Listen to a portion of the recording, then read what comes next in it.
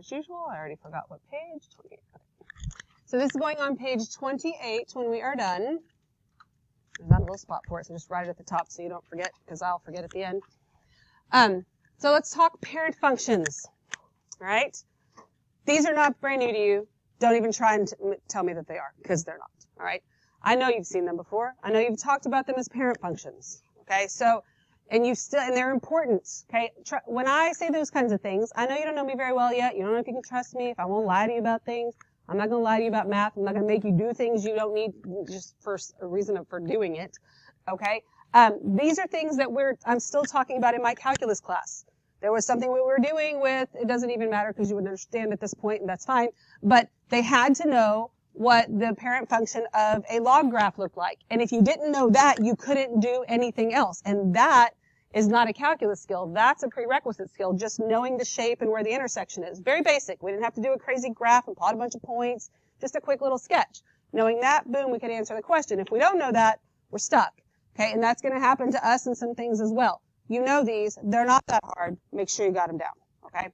So, parent functions. A function family is a group of functions with similar characteristics. You have similar characteristics to your biological family. That's the way it works, right? The parent function is the simplest of the functions in a family. Don't go home and tell your parents that they're the simplest ones, okay? You must be able to recognize each of these functions along with their characteristics. So not just, hey, that's a line, but you got to know stuff about it, okay? Now, we're going to treat the line like we treat the rest of the parent functions as far as the little extra stuff, but I am aware there's a ton of ways to graph a line.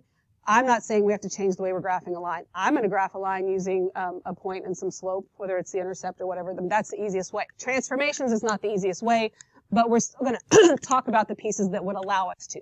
Because in case you didn't know it, just like when you were transforming quadratics, you can take a line and the parent function and transform it the exact same way. And that's basically what, slope and intercept's doing anyway. All right, so for each parent function, you have to know the name, you have to know the graph, and you have to know the equation.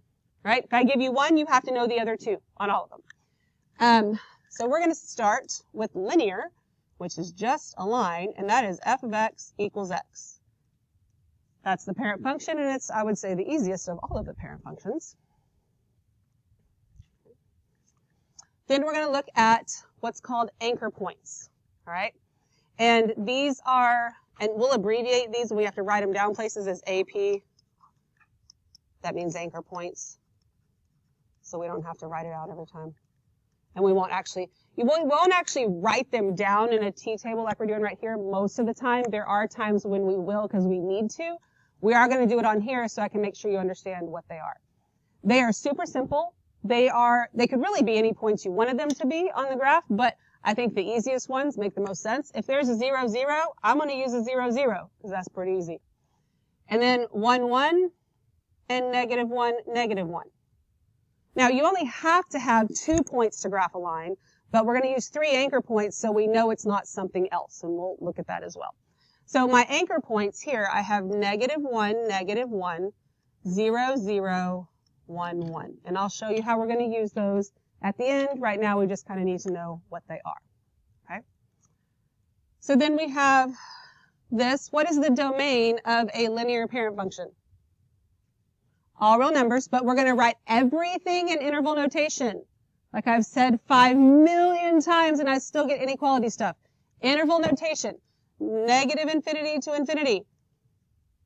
What's my range? Very good. Negative infinity to infinity.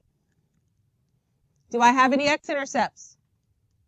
Yes, I have 1. It's 0, 0. And if one of your x-intercepts is 0, 0, your y-intercept has to be 0, 0.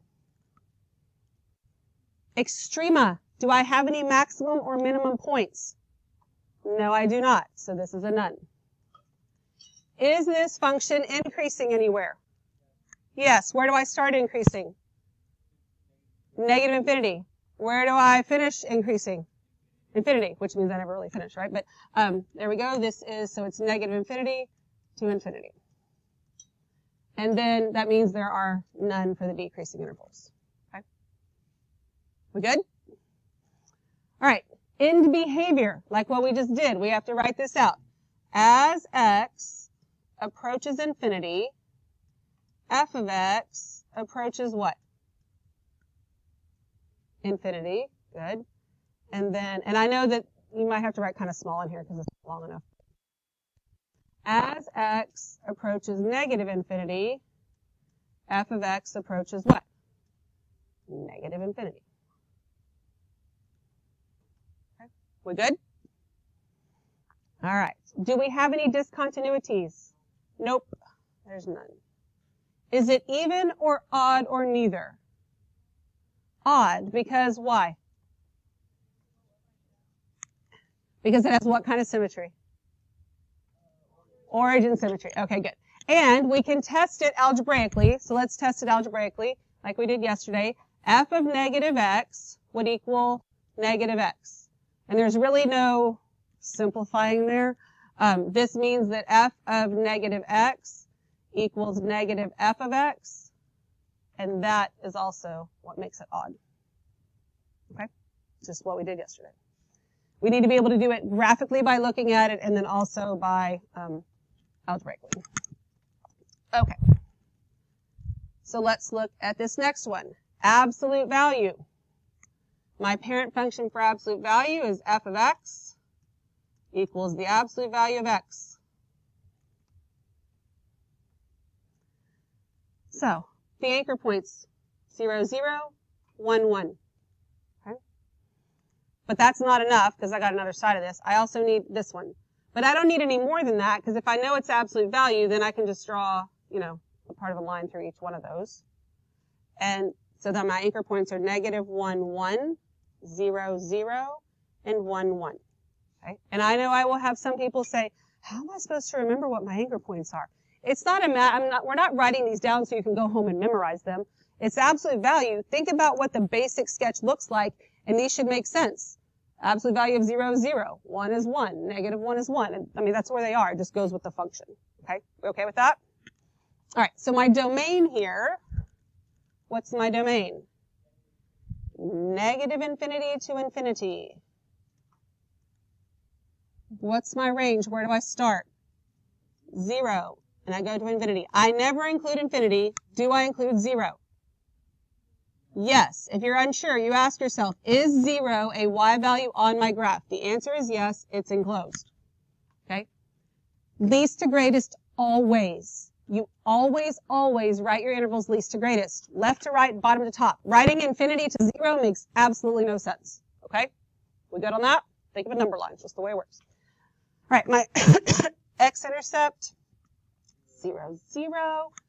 Y-intercept is also 0, 0. Do I have any extrema here? Yes. What would it be called? What's the best name for it? Absolute minimum, bless you. And it is where? 0, 0. Okay. Am I increasing anywhere? Yes. Where do I start increasing? 0. And I keep going to infinity. These are both open because we're going to do our increasing and decreasing with the open. The only one you have to think, is it open or closed, is with domain and range. Okay? And then decreasing, where do I start decreasing?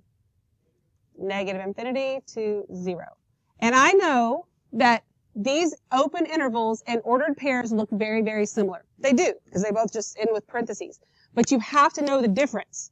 You're not going to give an intercept as an interval. That doesn't make any sense. And you're not going to give an interval as a point. And if I had more than one x-intercept, I wouldn't union them because they're not intervals, right? It's just a list of them when you just put commas. All right, so my end behavior. As x, no, it always starts the same way. As x approaches infinity, f of x approaches what? Infinity. Good.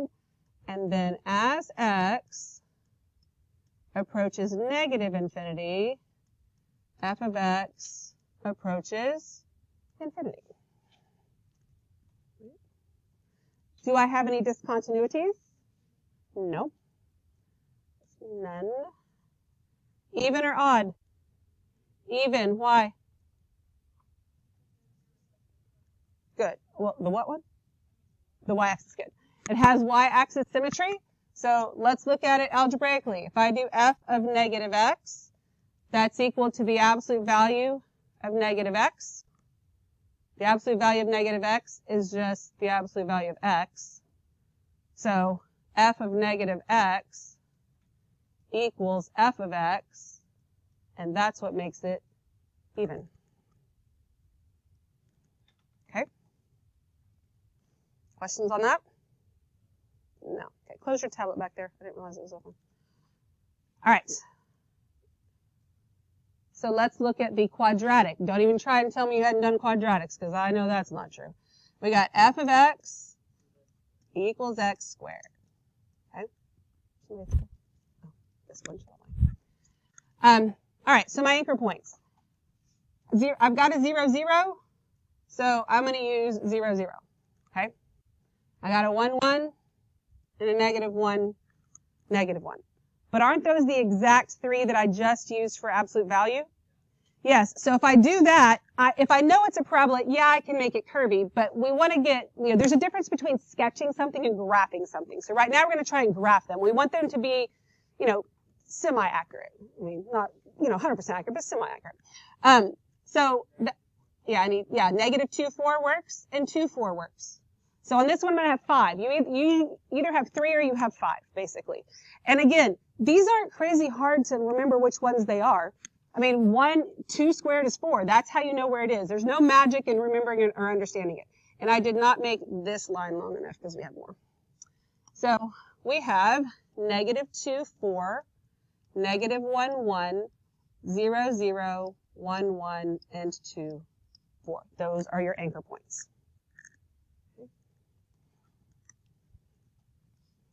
Domain, negative infinity to infinity. Range, 0 to infinity. Do I include 0? Yes. X-intercept and y-intercept, 0, 0 again. A lot of these parent functions have a lot of the same characteristics. So, do I have any extrema? Yes. What do I have? Absolute minimum. And it is at 0, 0. Am I increasing anywhere? Yes, from 0 to infinity.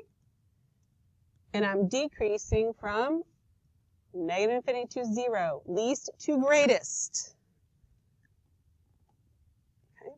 In behavior, as x approaches infinity, f of x approaches what? Infinity. And then as x approaches negative infinity, f of x approaches infinity. Do we have any discontinuities? No. Is it even or odd? Even. Okay, so let me ask you a question. Are we saying that it's even because this is even? No. Why are we saying that it's even? Okay, yes, up, up. Well, no, that's not it either. It's because it has y-axis symmetry.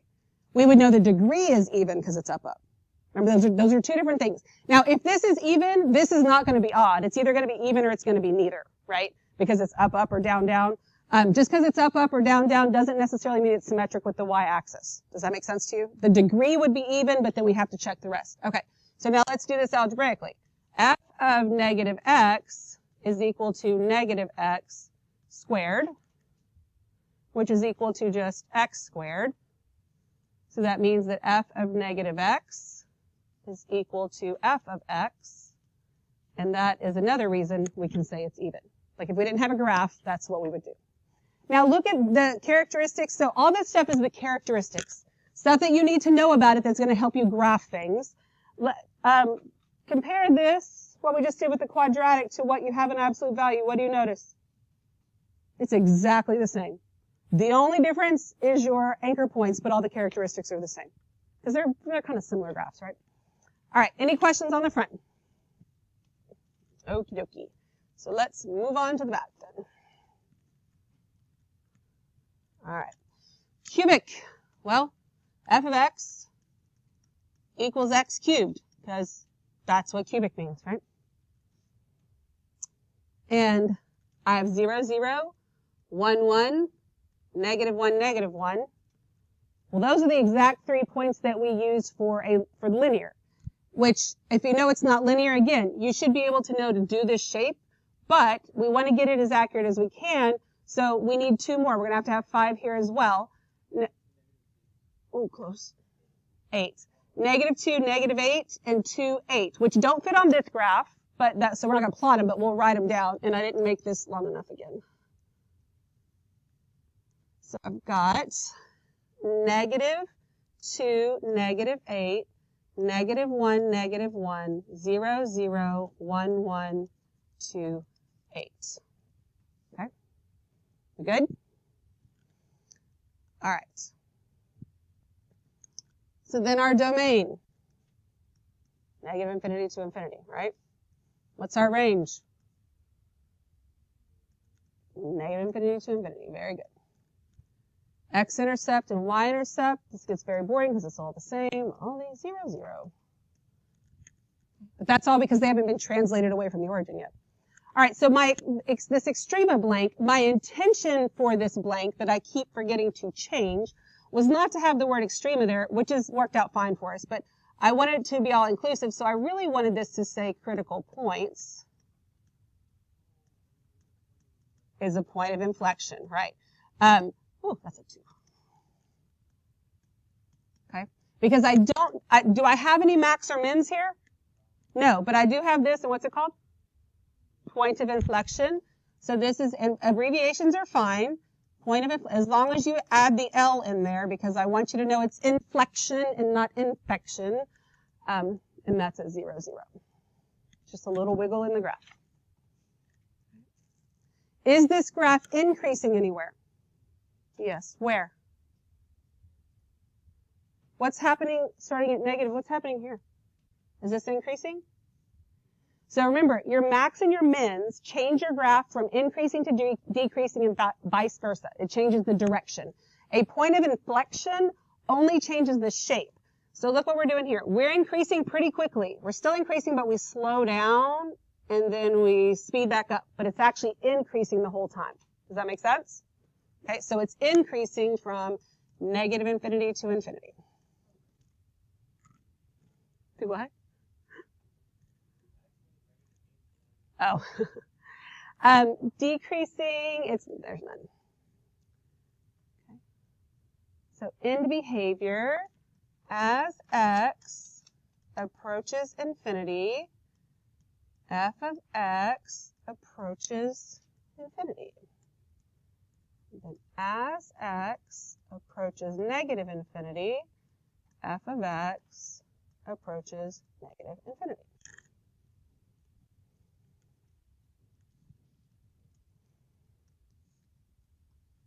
Any questions at all? Do we have, excuse me, do we have any discontinuities? No. Is this even, odd, or neither? Odd. Why? Origin symmetry. Very good. Now let's check it algebraically. Make sure we're right. We're right. But negative, f of negative x equals negative x cubed. Well, negative x cubed is negative x cubed. So that means that f of negative x equals negative f of x, and algebraically, that's why it's odd, because we got to be able to do both. Okay.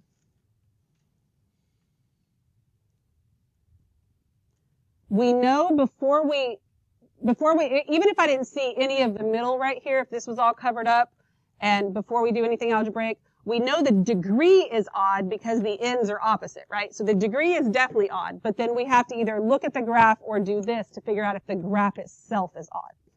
Okay, that makes sense? The degree and the graph are, but again, you wouldn't have this be odd and this be even. That doesn't make any sense. They'd have to match, but this doesn't necessarily have to be have to be the same. Okay. Square root. So we got, now, I know you've talked about inverses also. So the square root function is actually partially the inverse of a quadratic. So the partially, yes, because look what happens. Here's a quadratic, like I'd have a parabola, right? So picture that parabola there. When you have that and you have an inverse, you reflect it in the line y equals x. So it turns it into one of the parabolas that are like laying down. The problem is those aren't functions, right? It fails the vertical line test. That's why it's partially the inverse, because we only use this part so we can use it as a function. Does that make sense?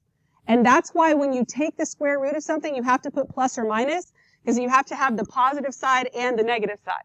The parent function here is just the square root of x. It's not plus or minus, or I would get this part too, and then it wouldn't be a function. Okay? So there's your square root function. Anchor points. 0, 0, 1, 1, totally easy. Do I want to use 2 as an x value?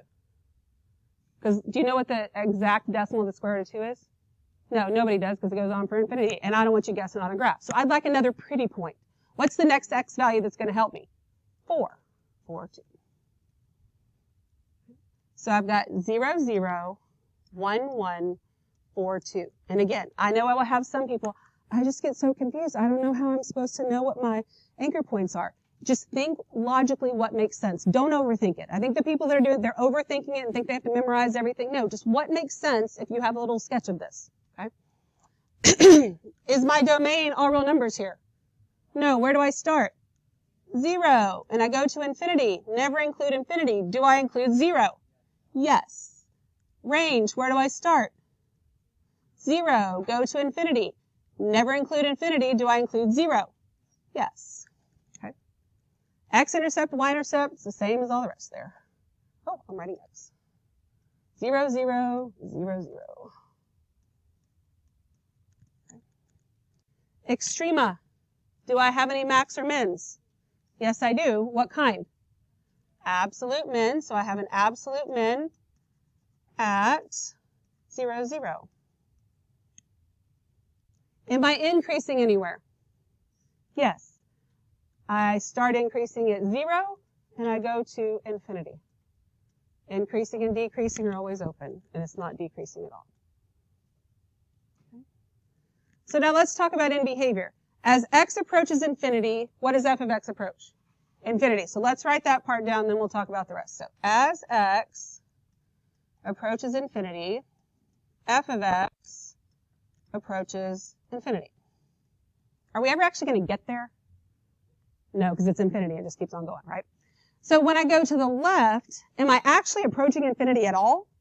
No, I'm stopping. So my right bound, even though it's not really a bound because I can't get there, is infinity. But I actually only go to 0 here. So instead of saying as x approaches negative infinity, we're not approaching that. We're approaching 0. So as x approaches 0, f of x, what is f of x approaching? 0. Do we ever actually get there? Yeah, we do. So when you're talking, this is a concept of limits. We haven't really used those words yet and used that notation, but it is an idea of a limit. We may never get there, or we may get there. Either way, these are the things we're approaching on the way. Okay, whether we get there or not is irrelevant. We good? Awesome. Do I have any discontinuities? No. Is it even, odd, or neither? Neither. Okay. Because I don't have any of that kind of symmetry. All right, we good? All right, cube root. So f of x is equal to the cube root of x. Anchor points. I got 0, 0, 1, 1, negative 1, negative 1. Those are the same 3 that I started off with for the cubic, and the only 3 I used for the linear, but this is a totally different shape, right? This is the inverse of a cubic. So, you know, the cubic looks like this, right? When you reflect it in the line y equals x, it just lays down, just like the quadratic laid down. So I need another point. I don't want to use 2. What would be the next x value that would help me? 8. So I can do 8, 2, and negative 8, negative 2, right? Doesn't fit on my graph, but doesn't mean I don't need them. Once again, this is a little too short, so I'll make that longer. All right, so we've got negative 8, negative 2. Negative 1, negative 1, 0, 0, 1, 1, 8, 2. These are the same numbers we use for cubic, right? But the x and y switch places. Guess what? That's what happens with an inverse. X and y switch places. So it's not like you have to remember a bunch of different numbers either. All right, just a quick reminder there, that was the attendance tone, so please take your therapeutic attendance at this time. Also, students want to make sure that you are where we are on Social Studies Priority Day. You need to make sure you're checking students to make sure that if you were drafted by your teacher, you know where to go. And if you were not, you need to make sure you're signed up. Let's get them out on time today. Let's have a good one. Okay. So, yeah, so let's figure out domain inverse. So our domain, negative infinity to infinity. Our range, negative infinity to infinity. X and Y intercepts, 0, 0, 0, 0. I intend, no, I'm not talking to you. I'm not talking to you. Critical points is what I wanted this to say.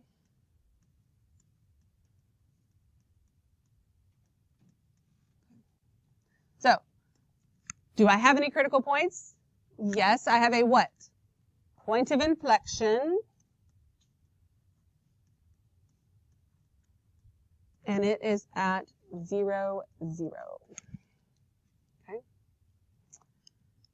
Am I increasing anywhere? Everywhere, right? So negative infinity to infinity, and I have none of these. Right? You go ahead and write out your end behavior. You should be able to write it out without me talking you through it.